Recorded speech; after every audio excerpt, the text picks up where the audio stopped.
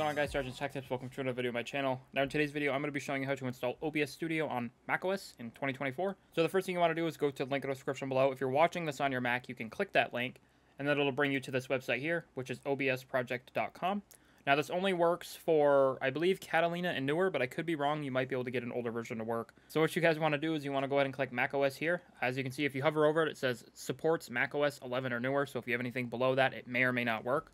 You can try it with an older version if you'd like. Go ahead and click that, and then you're going to have two options. You're going to have Intel and Apple Silicon. You can choose either depending on the Mac you have. To check, if you go up to your top left-hand corner about this Mac, click on the Apple logo.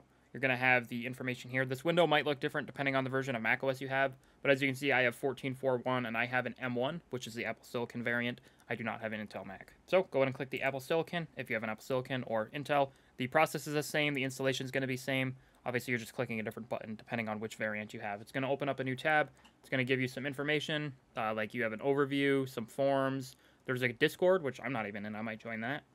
And there's a quick start guide for new beginners as well. Then once it's done installing, you can go ahead and click the folder icon. It'll bring you to the installer, or you can just go ahead and double click it. It's going to pop up with this window here. All you have to do is grab OBS and drag it into the applications folder. Then once it's done, you can go ahead and close that. You can go to your desktop.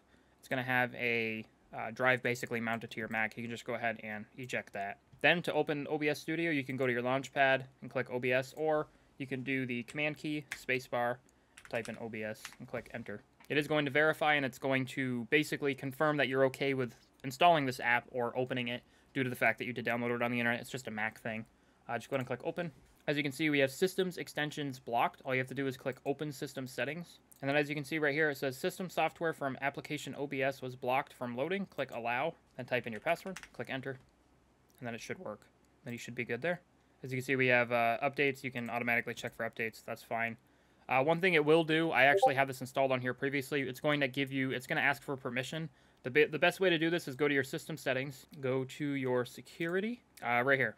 So go to Privacy and Security, find Screen and System Audio Recording, and then you're going to find OBS. That's going to be turned off. It's going to pop up with a window asking you to verify everything. Once it does that, you should be able to verify that it's basically confirmed, as well as audio recording as well. But yeah, guys, that's how you install OBS Studio on your macOS device in 2024.